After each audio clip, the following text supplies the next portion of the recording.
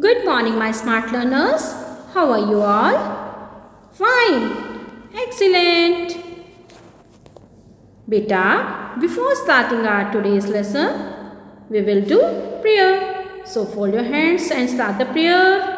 शक्ति हमें देना दाता, मन का विश्वास कमजोर होना, हम चले नेक रास्ते में हमसे भूल करके कोई भूल होना, इतनी शक्ति हमें देना दाता, मन का विश्वास कमजोर होना।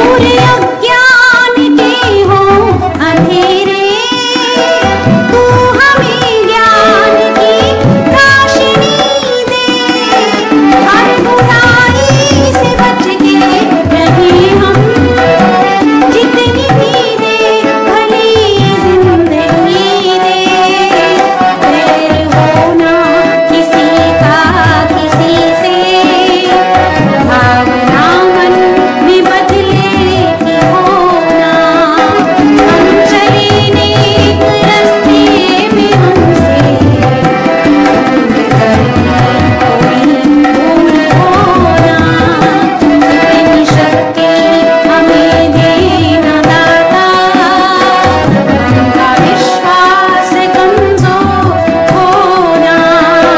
Beta, today again we will do lesson 8 fractions. Okay. So open lesson 8 fractions. But beta, before starting our exercise, you will watch animation part of fractions. Okay? A fraction represents an equal part of a whole or a group. Here is one whole circle. This is a fraction, 1/3. The 3 or bottom number in a fraction is called the denominator. The denominator tells how many equal parts there are. To be a fraction, all parts must be equal. We have 3 total parts that make up the whole circle. The numerator tells us how many equal parts we are talking about. For example, the number 1 in the numerator is referring to the one green part of the circle. The fraction is 1/3 or one part of the 3 equal parts. When we compare fractions, we want to know if one fraction is greater than, less than, or equal to. If we are comparing 2/4 and 3/4, one great way we can compare them is by using models or drawings. When comparing fractions, you want to make sure the models or drawings, or rectangles in this case, are the same size. If we had different size drawings, yeah, that would not work, so keep them the same size. Each of these rectangles is divided into 4 parts because the denominators are 4. The left fraction has 2 spots that are colored green, and the right fraction has 3 spots that are colored green. Looking at the 2 models, can you tell me which one is bigger or has more green? The fraction on the right, 3/4 is bigger than 2/4. The space gator's mouth always opens to the bigger number, so it wants to eat the 3/4. So we can say that 2/4 is less than 3/4. Great job! Now another way we could have compared these 2 fractions is by noting that the denominator is the same in both fractions. Both fractions have 4 total parts. This means that we can look at the numerator, and the bigger the number means that fraction is bigger. The numerator on the left is 2, and the numerator on the right is 3. 3 is bigger than 2, so we know 3/4 is bigger than 2/4. Here's a new problem where we need to find out if 1/4 is greater than, less than, or equal to 1/8. You might notice that the denominators are not the same. We are again going to draw or use a model to show the 2 fractions. On the left we have a circle that is divided into 4 equal pieces. On the right we have the same size circle that is divided into 8 equal pieces. The one piece in each fraction is colored green. By looking at the 2, which fraction or green piece is larger? If you said 1/4, you are correct. 1 piece of 4 is bigger than 1 piece of 8. Imagine that you have a pie that you are sharing. If you only share it equally with 4 people instead of 8 people, you will get a larger piece of the pie. Another way we can look at this is by looking at the denominators and numerators. The denominators are not the same in this problem. We have 4 on the left and 8 on the right. The numerators, however, are the same number. If the denominators are different but the numerators are the same, the bigger fraction will be the one with the smaller denominator. That is kind of tough to follow, but let me explain. The denominator with the smaller number means it is divided into less pieces. This one has been divided into 4 pieces, while this one has been divided into 8. The numerators are both 1, so that means the circle with the lower denominator is bigger. Beta, now we will do exercise 2 given on page number 73. So open page number 73. Beta, this is your first question of exercise 2. Complete the table. आपको बेटा ये table complete करना है. Okay, ये these are all figures. यहाँ पर आपको shaded parts लिखने हैं, मीन्स न्यूमरेटर लिखना है. यहाँ पर आपको टोटल पार्ट्स लिखने हैं, मीन्स डिनोमिनेटर लिखना है. और यहाँ पर आपको फ्रैक्शन फॉर शेडेड पार्ट्स की फ्रैक्शन लिखनी है. ठीक है, this is your A part. अब बेटे ए पार्ट में न्यूमरेटर क्या आएगा? जो शेडेड पार्ट्स हैं वो न्यूमरेटर आएगा ना. काउंट कीजिए मेरे साथ. 1 2 3 4 5 6 7. तो न्यूमरेटर क्या आ जाएगा? 7. उसके बाद डिनोमिनेटर लिखेंगे ना. डिनोमिनेटर में आप टोटल पार्ट्स लिखेंगे. टोटल पार्ट्स कितने हैं? 1 2 3 4 5 6 7 8 9 10. तो टोटल पार्ट्स कितने हैं? 10. तो आपकी फ्रैक्शन क्या बन जाएगी शेडेड पार्ट की? 7/10. न्यूमरेटर ऊपर आ जाएगा और डिनोमिनेटर नीचे. Okay, now this is your B part. B part में कितना पार्ट शेड हुआ है? ओनली 1, है ना. So you will write numerator as 1. और टोटल पार्ट्स कितने हैं बेटे? 1 2 3 4 5 6. तो डिनोमिनेटर में क्या आ जाएगा? 6. आपकी फ्रैक्शन क्या बन जाएगी शेडेड पार्ट की? 1/6. Okay, now this is your C part. C part में कितने पार्ट शेड किए हुए हैं? 1 2 3 4 5 6 7 8. Very good. 8 पार्ट शेड किए हुए ना. तो आप न्यूमरेटर में यहाँ पर क्या लिखेंगे? 8. Very good. और डिनोमिनेटर कितना आ जाएगा? टोटल पार्ट्स कितने हैं? 1 2 3 4 5 6 7 8 9. तो यहाँ पर क्या आ जाएगा डिनोमिनेटर में? 9. तो आपकी फ्रैक्शन क्या हो जाएगी शेडेड पार्ट की? 8/9. Now you will do other 2 parts yourself. Okay बेटा, this is your second question. Right the fraction in each case. आपको बेटा हर केस में फ्रैक्शन लिखना है. Okay, this is your A part. Read A part with me. Aditya has 15 pens, out of which 8 are blue. Aditya के पास 15 pens हैं, उसमें से 8 pens क्या है? ब्लू है. Okay, the fraction of pens which are blue is. आपको बेटा फ्रैक्शन लिखनी है उन पेन्स की जो ब्लू है. ओके, ब्लू पेन्स कितने हैं आदित्य के पास? 8. तो 8 आपका कहां पर आ जाएगा? न्यूमरेटर. ओके, और टोटल पेन्स कितने हैं आदित्य के पास? 15. 15 आपका कहां पर आएगा? Denominator. So the fraction will be 8/15. Okay, now B part is current color. 7 out of 8 candles in the picture. करण ने बेटा 7 कैंडल्स को कलर किया पिक्चर में और टोटल कैंडल्स कितनी थी 8 में से 7 कैंडल्स को कलर किया पिक्चर में. Okay, the fraction of coloured candles is, आपको कलर्ड कैंडल्स की फ्रैक्शन फाइंड आउट करनी है. ओके, उसने बेटा कितनी कैंडल्स को कलर किया था 7, तो 7 आपका क्या आ जाएगा न्यूमरेटर. ओके, और टोटल कैंडल्स कितनी थी पिक्चर में 8 कैंडल्स, 8 आपका क्या आ जाएगा डिनोमिनेटर. ओके, तो आपकी फ्रैक्शन क्या हो जाएगी 7/8. आपकी कलर्ड कैंडल्स की फ्रैक्शन आ जाएगी 7/8. Both the questions are clear to you? Okay. Now beta open page number 75. We will do exercise 3. Okay. Beta, this is your first question.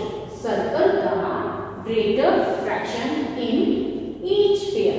आपको बेटा greater fraction को सर्कल करना है हर पेयर में. Okay. This is your first pair. Okay. 8/15 and 8/19. अब बेटा देखिए इसमें न्यूमरेटर सेम है ना, न्यूमरेटर में यहाँ पर भी 8 है और यहाँ पर भी 8 है ना. अगर आपका न्यूमरेटर सेम हो और डिनोमिनेटर डिफरेंट हो तो डिनोमिनेटर का जो छोटा नंबर है वो बड़ा होता है. ओके, आपने वो भी देखी थी ना एनिमेशन पार्ट, उसमें भी बताया था ना कि अगर न्यूमरेटर सेम हो तो डिनोमिनेटर का जो छोटा नंबर है वो बड़ा होता है. ओके, तो इसमें कौन सी फ्रैक्शन बड़ी है 8/15 इज ग्रेटर देन 8/9. तो आप 8/15 को सर्कल करें. Okay, now this is your B part. In B part fractions are 2/9 and 4/9. अब बेटा यहाँ पर न्यूमरेटर सेम है डिनोमिनेटर सेम है. यस, डिनोमिनेटर सेम है. अगर डिनोमिनेटर सेम होता है तो न्यूमरेटर का जो बड़ा नंबर है वो बड़ा हो जाता है. अब 2 बड़ा है या 4 बड़ा है 4 बड़ा है ना, तो 2/9 इज लेस देन 4/9. तो कौन सी फ्रैक्शन बड़ी होगी 4/9. Okay, now this is your C part.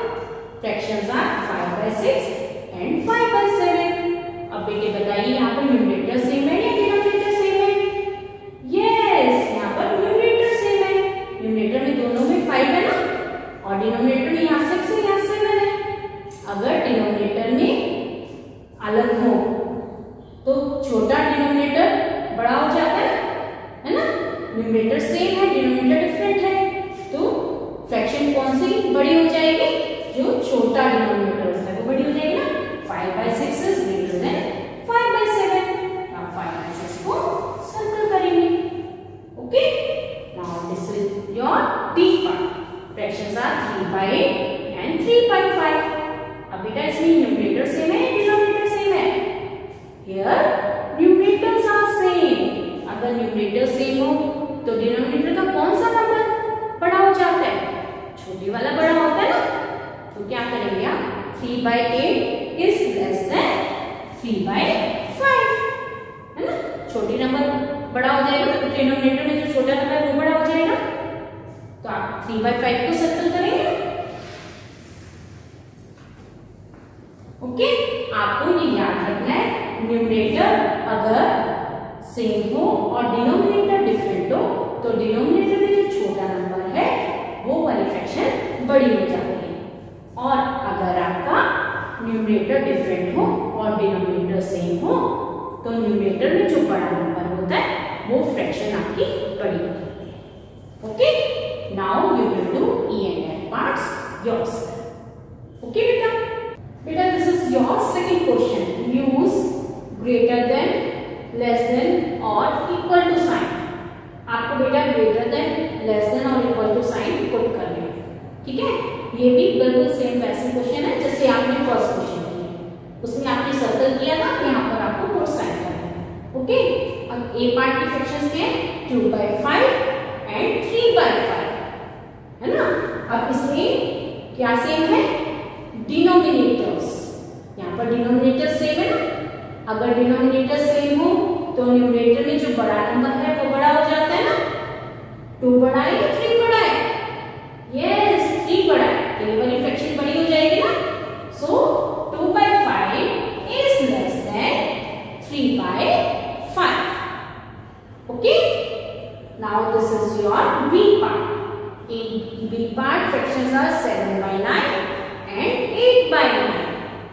अब पहले आपको क्या देखना है? यहाँ पर न्यूमरेटर सेम है या डिनोमिनेटर सेम है? अब मुझे बताइए न्यूमरेटर सेम है या डिनोमिनेटर सेम है? Yes, here denominators are same. अगर डिनोमिनेटर सेम होते हैं तो न्यूमरेटर का कौन सा नंबर बड़ा होता है? जो बड़ा नंबर है वो बड़ा होता है ना। 8 बड़ा है ना 7 से, तो कौन सी फ्रैक्शन बड़ी हो जाएगी? 8/9. So you will put sign here. 7/9 is less than 8/9. Okay? Now this is your C part. In C part, fractions are 11/15 and 9/15. अब बेटे यहाँ पर क्या सेम है? न्यूमरेटर में सेम है, डिनोमिनेटर सेम है? Yes, denominator is same. अगर डिनोमिनेटर सेम होता है तो न्यूमरेटर का बड़ा नंबर बड़ा होता है ना। 11 बड़ा है, 9 बड़ा है? Yes, 11 is greater than 9. So 11/15 is greater than 9/15. Okay? Now this is your D part.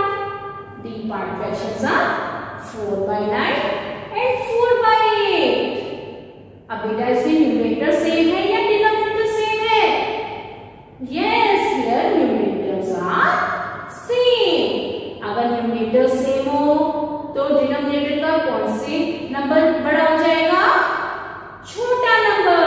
Yes, 9 और 8 में से 8 बड़ा होगा, क्योंकि नीचे वाले अगर डिफरेंट होते हैं, डिनोमिनेटर्स डिफरेंट होते हैं, तो डिनोमिनेटर में जो छोटा नंबर है वो बड़ा हो जाता है.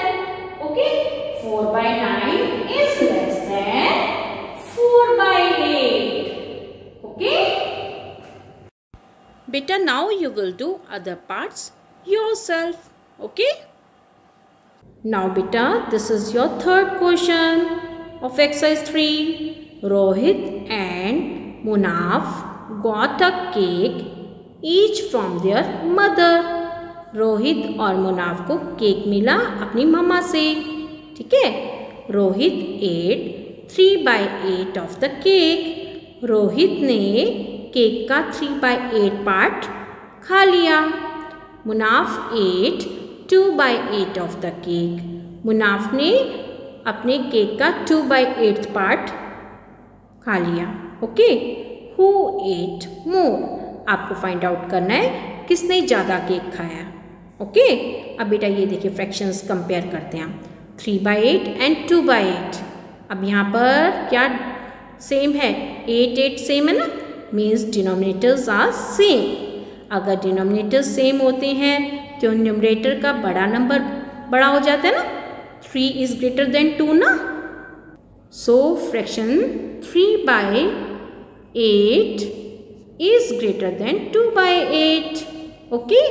So your answer will be, answer क्या आ जाएगा? किसने केक ज़्यादा खाया?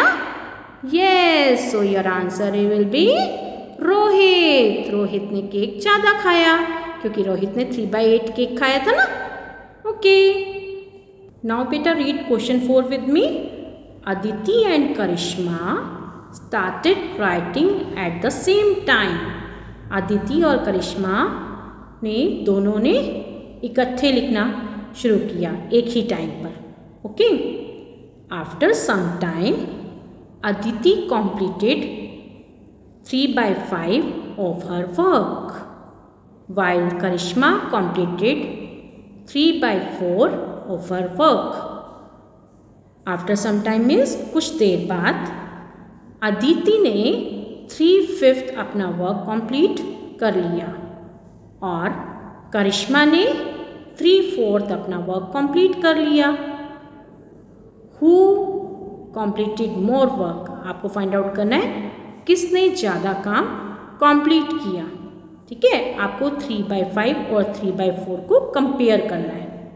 ठीक है, अब बेटा देखिए दोनों फ्रैक्शंस की न्यूमरेटर सेम है ना. न्यूमरेटर सेम है और डिनोमिनेटर्स डिफरेंट हैं. अगर डिनोमिनेटर्स डिफरेंट होते हैं तो कौन सी फ्रैक्शन बड़ी हो जाती है? जो नीचे का छोटा नंबर है वो बड़ा हो जाता है ना. तो 3/4 फ्रैक्शन बड़ी हो जाएगी ना. So what will you right? 3/5 is less than 3/4. और 3/4 फ्रैक्शन में किसने काम किया है? करिश्मा ने. तो आपका आंसर क्या आ जाएगा? करिश्मा. करिश्मा ने अदिति से ज़्यादा काम किया. ओके बेटा, I think today's all questions are clear to you. So today's advisory work is do exercise 2 given on page number 73 and exercise 3 given on page number 75. Thank you. Have a great day.